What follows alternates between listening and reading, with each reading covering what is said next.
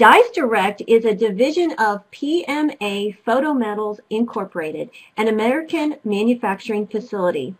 Dies Direct develops new etched metal dies for resellers worldwide. They also manufacture for rubber stamp companies wishing to offer custom dies to cut out rubber stamp shapes. Lisa is in the Dies Direct booth with Sandy Pedlinski. Hi, Lisa.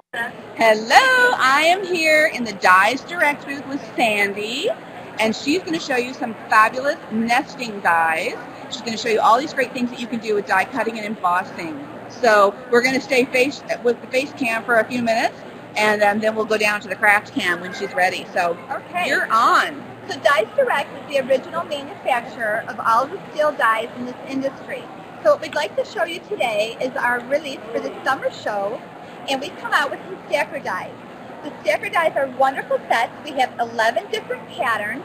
They come 6 different dies in there, and each of the dies nest into the other die, so that you will then have the different shapes that all interface together, so you can make a flat image or you can make a frame. So I'm going to show you today how to make a frame with our nesting dies, and I'm also going to show you how to emboss them.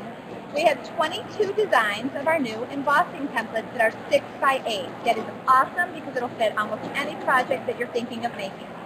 I'm going to pause for 1 second. Linda, I see that you're in the queue.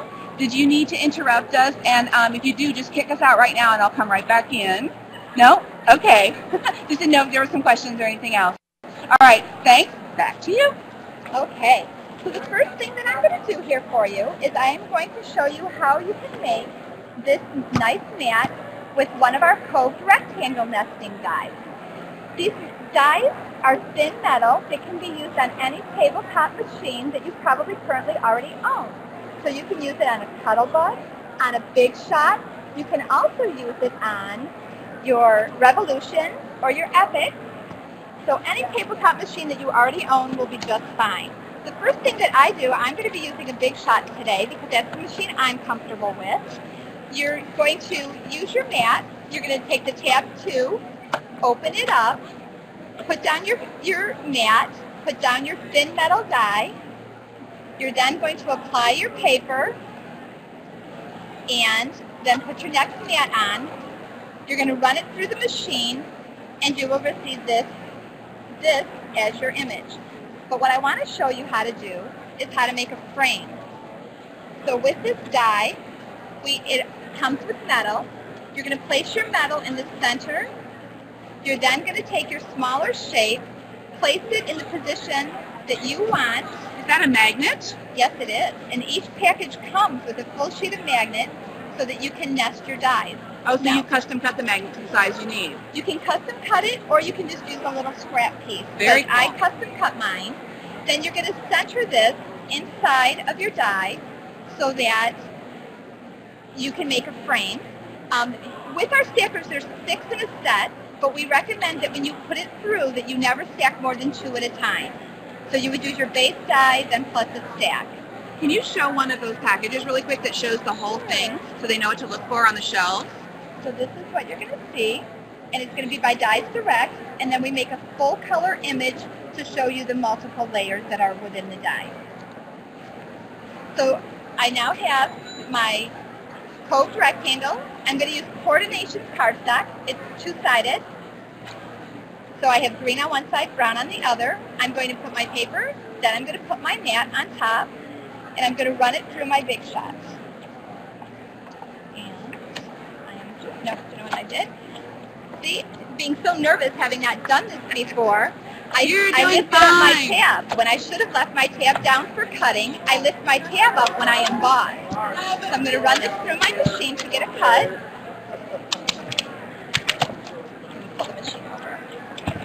And now with this cut, I open it up, and I have this piece here, which is the smaller piece from the cut, and then I have my nice frame. That's so cool. Okay, so those 2 pieces are cut from a single sheet of paper with our coved rectangles. Now what I'd like to show you how to do is how to emboss this frame. So that's a new concept to the market right now. So this is going to be something that you can really wow your friends. So just with a simple die and with an embossing plate. I'm not sure if you can see the nice, this is some pearlized paper with a leaf embossing. It's one of our 22 different images. I'm not sure if you can see that. I'm going to hold it up a little closer. And I'll show you here. Can you see the texture on that paper? Look at that. Lovely. And this is the template that we use to get that texture. This is our leaf and vine template. So what I'm going to do is on my tab, I'm going to put my die down. Then I'm going to put my paper on top of it. Then I'm going to use 2 rubber mats. The 2 rubber mats give me a nice, deep, embossed image. And this is all going to be run through my Big Shot. So with your Big Shot, you're going to use your cutting pad on top, even though we're not cutting, we're just embossing. So I'm going to bring my machine back over. I'm going to set that down firmly onto the mat that comes with the machine, and we're going to run this through. Thank you for holding my machine. We are all working as a team. You guys can't see this, but is this your mother? Yeah. So Gail. Sandy. Gail was my earlier interview. I'm so sorry. Sandy's daughter is helping by holding and adjusting the camera. So we are quite the team at Free here. Okay. So I've sent this through the machine. Let me just show you. I took it apart. You remove this, you remove your rubber, and then here you'll see that I have this nice embossed image. Now, it's a very nice surface when you're up close and personal with it. It has a lot of texture, and it feels nice to touch. It's one of those things you just want to reach out and touch it. But I'm going to show you something with the coordinations paper, and we're using their little sanding block, and thank you to them for donating the paper for this project. I'm just going to rub the sanding block gently over my coordinations paper. You can go in multiple different directions, but I just want to show you the neat effect that you can get with this. What a reveal that is. So see, if you look up nice and close. You're basically scraping away the top laminate layer of the paper to reveal the other color underneath, right? That's correct. Oh, that's so cool. And you can even get a more depth and more distressed look by adding some ink. So this is just some Ranger ink that we can run over the surface. And if you see that, I'm going to show you a couple other samples that we have with the same idea. So this is our embossed image, and this is on a piece of pattern paper, and we have multiple different colors of ink applied to it to give you that different look. This is another one here. And then now we're going to show you a finished project. So this project here, which is Autumn Blessing, was made with our coved rectangle die. Then we cut a window out with one of our oval stackers.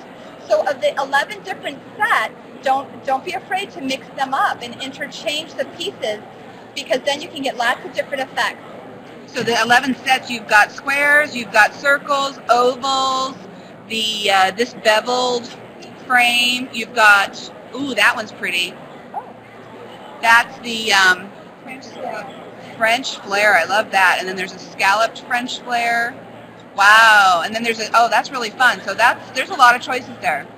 Now this is another project that we made with the coordinations paper, and this is using our butterfly embossed 6x8 die. So you can see the different effects that you can get. I'm just going to turn this project over. It's a nice little card, but it shows you the solid back, and then when you turn it over, if you fold the coordinations paper over, you can see the back blue side, so it gives you a nice contrast. Now when we made this project, we sanded it, but there's another technique that we have that you can use. You would use one of our embossing plates. This is one of our circle ones. I love this pattern. It's so modern looking. I love it. I like it. It looks contemporary, but it also looks like bubbles or water drops to me.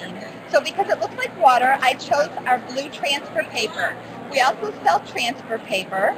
It kind of has a waxy finish, and when you use it with a sheet of cardstock, it will transfer the paper onto your cardstock.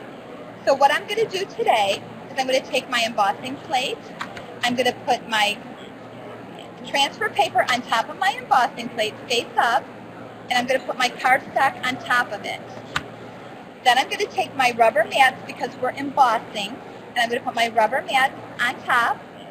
I'm going to put because I'm using the Big Shot, I'm going to put my pad on the bottom.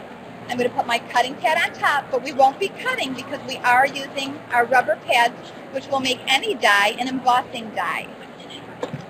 So we're going to run this through.